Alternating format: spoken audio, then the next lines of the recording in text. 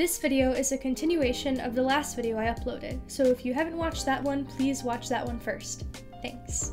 In my last video, I shared a bunch of Easter eggs I noticed in the Bejeweled music video.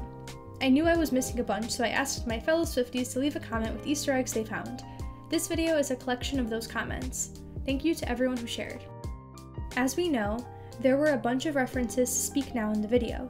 Here are some I missed in the last video. When Taylor's sitting on the clock, the hand is pointing to the number 3, and Speak Now is Taylor's third album. Another nod to the number 3 were the 3 dragons at the end of the video. The dragons could also be a reference to the lyric from Long Live, "I had the time of my life fighting dragons with you." Another reference to Speak Now is when Taylor is posing for pictures with the prince. She has 2 clips in her hair with the letters S and N on them for Speak Now. Another reference to Speak Now are the elevator buttons we talked about in the last video. Elevator buttons in Morning Air is the first lyric of the song Hours from the Speak Now album. Also, in the music video for the song Hours, Taylor took the elevator to the 13th floor, which she also does in the Bejeweled music video. The whole concept of Taylor being Cinderella and her mean stepsisters and stepmother could be a nod to the song Mean from Speak Now.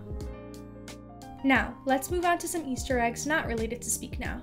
When Taylor takes the elevator to the 5th floor, which represents the 1989 album, her hairstyle and the white fox fur she's wearing look like this part of the Wildest Dreams music video.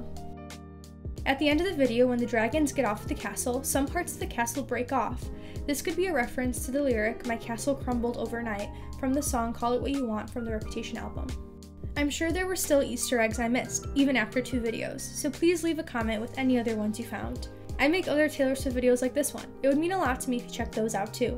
Don't forget to like and subscribe if you enjoyed the video. Thanks for watching.